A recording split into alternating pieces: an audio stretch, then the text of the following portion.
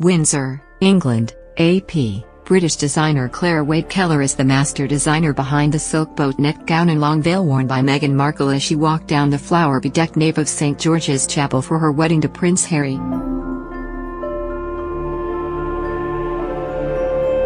Waight Keller, the first female artistic director of French fashion house Givenchy, met Markle earlier this year, Kensington Palace said.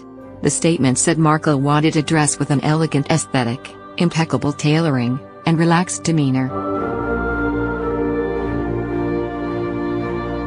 Markle's choice was being closely watched Saturday given how big an impact royal weddings have on what brides everywhere want to wear.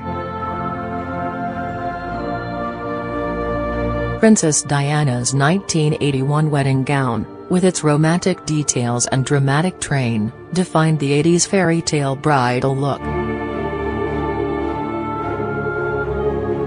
More recently, when Kate Middleton married Prince William in 2011, her long-sleeved lace gown immediately sparked a trend for more covered-up, traditional lace bridal dresses.